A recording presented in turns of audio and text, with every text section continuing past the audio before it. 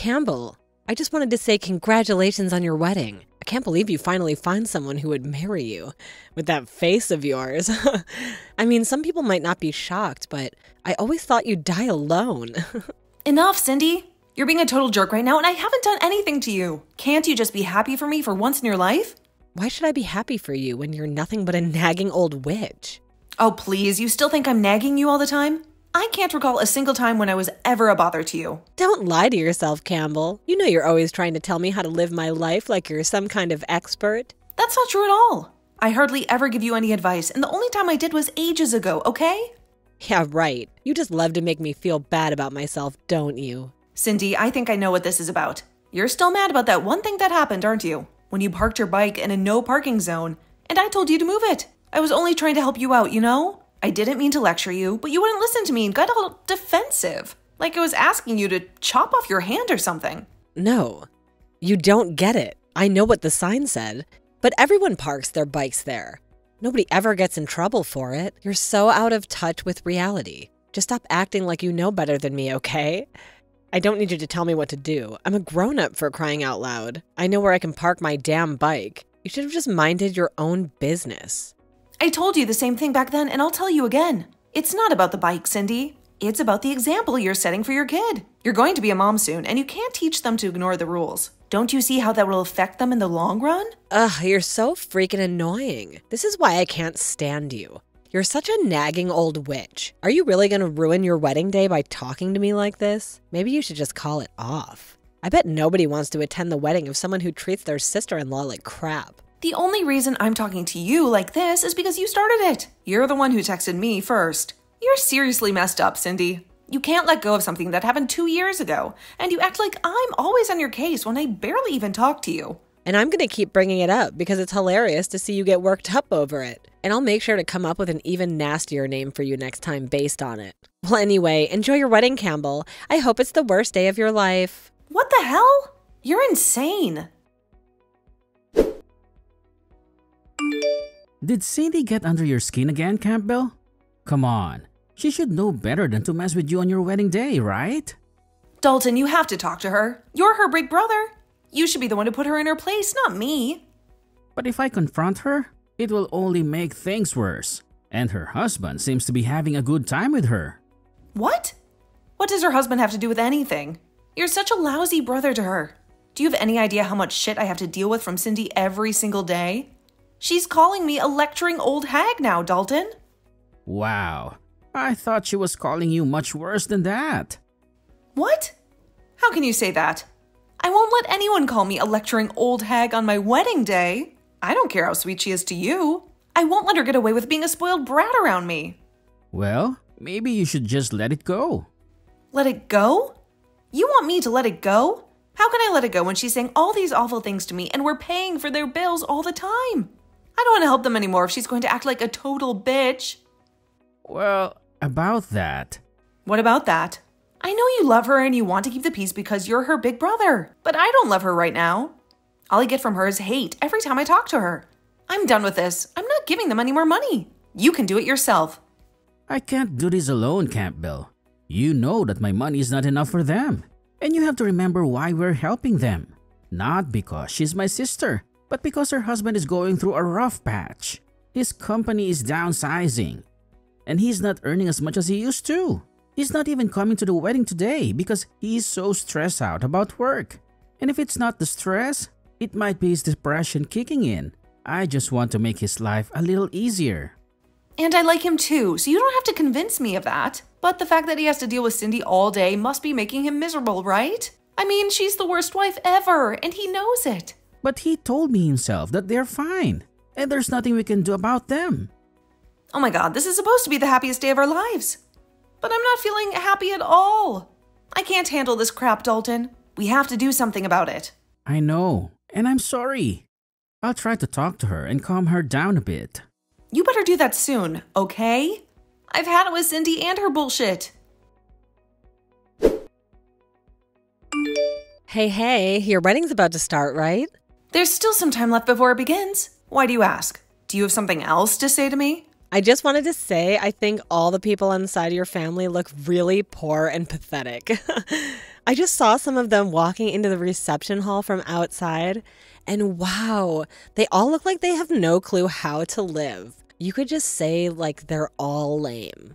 You know, I can take you talking bad about me all the time, but now you're going to talk bad about my family and friends? Can you please stop that right now? What? Jeez. Listen, I'm not talking bad about them. I'm just telling the truth, okay? And just when I thought things might get better for you, you had to invite all these losers to your wedding. I bet they all gave you a lot of money and gifts to be here, right? I doubt that coming from people like them. I don't care what you believe. I know you hate me for whatever reason, so can you just zip it? What? I'm giving you some money too, you know. So telling me to zip it is just mean. You're the worst bride ever. If people online saw how you're treating me, you'd be canceled for sure. Whatever you think of me, the only one who'd be canceled is you. Yeah, right. And speaking of me giving you money, I made sure to give you a whole 5 cents. What? We're close, right? So I wanted to give you those whole 5 cents to show you how much I love you.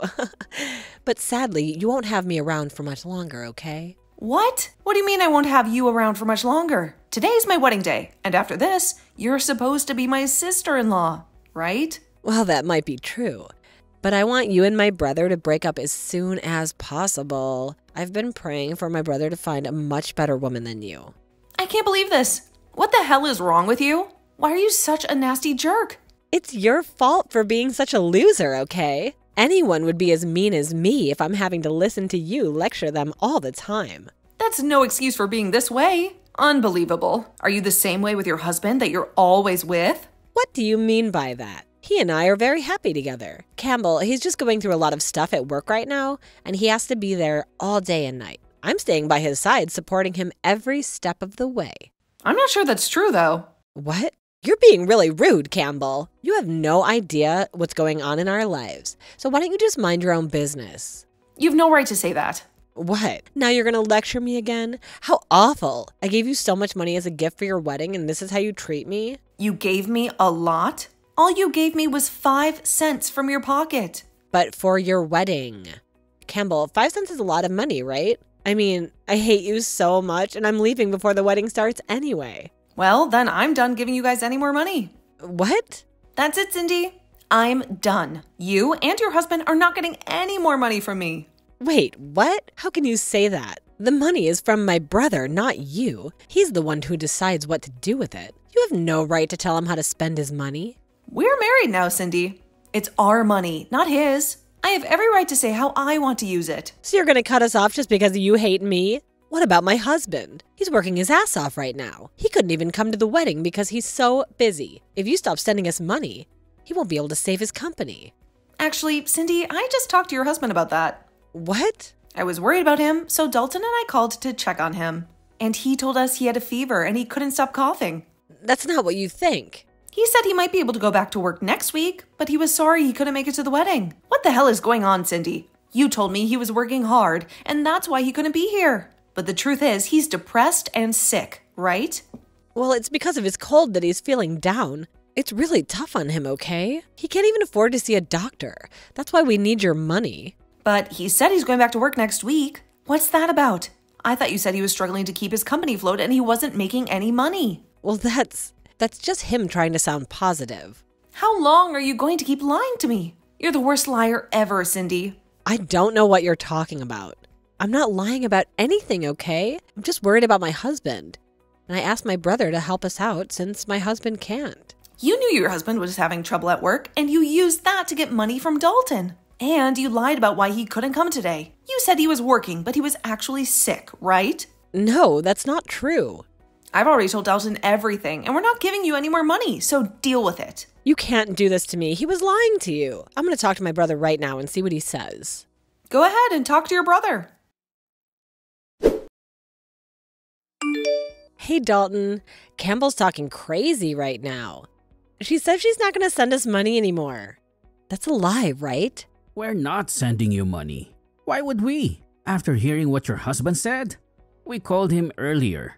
He said his company is doing fine and he didn't lose any pay. Well, that was... And you lying about him working hard was also a lie, right? He said he has a cold and that's why he couldn't come to the wedding. You were so greedy for money that you made up this huge lie. Look, I had no choice, okay? I've been needing money for a long time. If I asked you for money, you'd never give me anything because you're a cheapskate, right? So it's your fault I had to lie to you.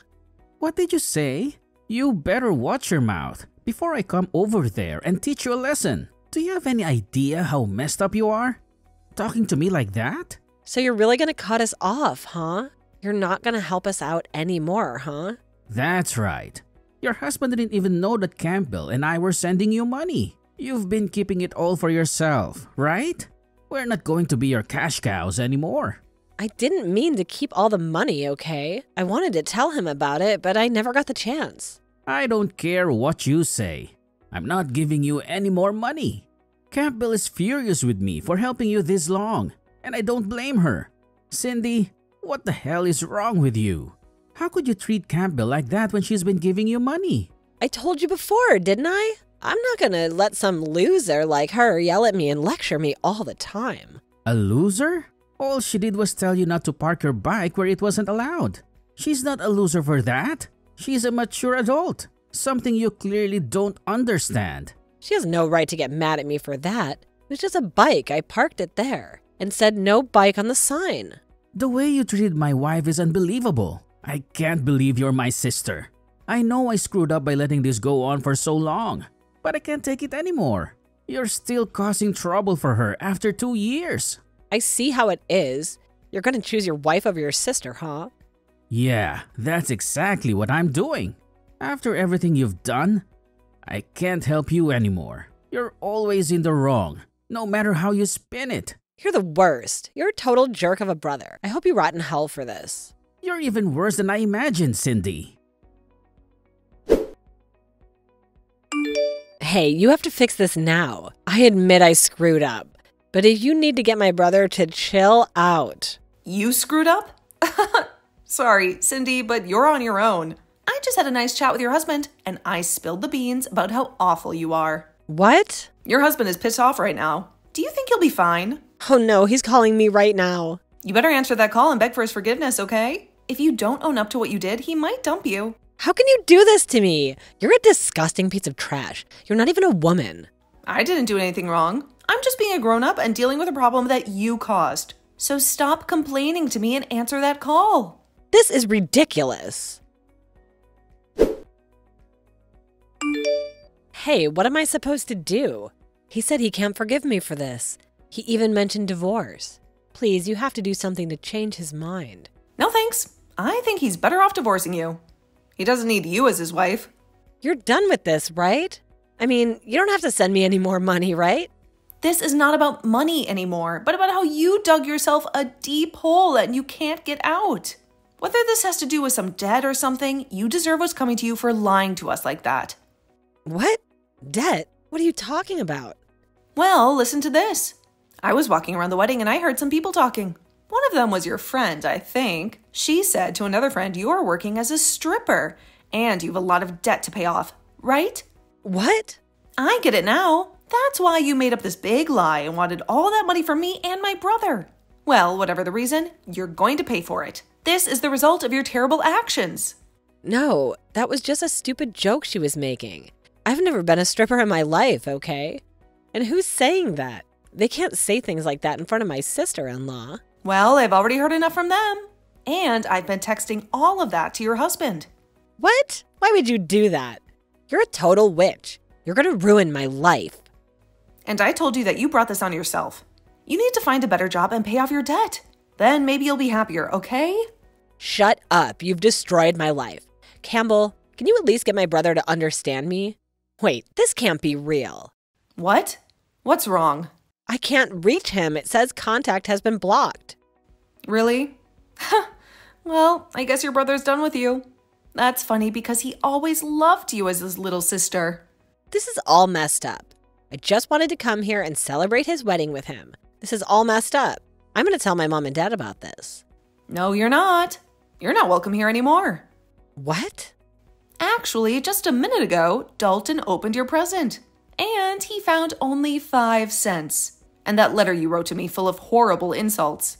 He was speechless after reading that. He said it was like a hate letter from a kid. So what? I was just joking around with that gift and letter. Well, your parents saw him open that present and read that letter. They were not happy with you at all. I don't think they ever expected their daughter to do something like this at her brother's wedding. No, wait. That letter was for you, not him. It doesn't matter who it was for. And since that happened, your family told the staff to kick you out. So can you please shut up and go home? You said you were leaving anyway, right? But that was... Look, you're being really mean to me. The only one that's been mean today is the person that only gave 5 cents as a present at a wedding. And then proceeded to write a letter saying vulgar things about the bride. For the rest of the day, you won't be able to come back into this building. So just get lost. Not even mom and dad will answer their phones now. How could they? I'm going to be alone after this. And that's the way you belong. It sucks, but you asked for all of it. Maybe this time you'll learn to act like a responsible adult and start a new life with new people who learn to like you. This is all the worst. Why are you talking to me like this doesn't affect you at all? You may have been really upset with me because I always lectured you like you think. But look at it this way. Now, I won't be around you anymore for you to have to listen to me teach you how to be a good person.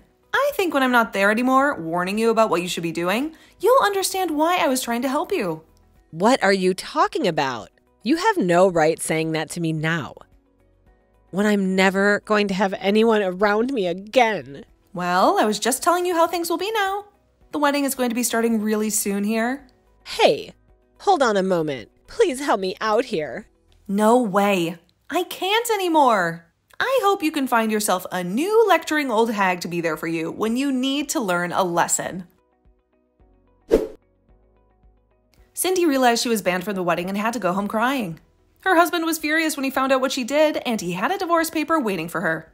But instead of apologizing, she kept making more excuses and blaming me and my husband for everything. He had enough of her and told her to pack her stuff and get out. She couldn't believe what he was saying, but before she could argue, he threw her out of the apartment and locked the door. He opened it again a few minutes later, gave her all her things, and slammed it in her face. Cindy was kicked out for good, and she tried to reach her brother for help, but he blocked her after what she said to him. She had no way to contact him since then. She didn't even know where we lived. She had no choice but to go back to her parents. They got her a job at a factory and made her work there until she paid off all her debt. It's been a year since then, but she hasn't learned anything from her mistakes. She still blames everyone else for her problems. It makes me sad to see her like that. She complains to her coworkers about her family hates her, and she asks her few friends if they know who ratted her out at the wedding. I can't believe there are people like her who think they can do whatever they want and never face the consequences. But I guess she'll never change, and she can go to hell for all I care. As for Dalton and me, we had a wonderful wedding, and we're still happy after a year. I'm going to tell him tomorrow that I want to have a baby soon, and I hope he'll be excited. As for Cindy's ex-husband, he's given up on love and decided to be single for life, focusing on his work. I don't blame him, since his last wife was a witch who didn't care about him. I shouldn't have to say this, but I hope I never have to see Cindy's face again.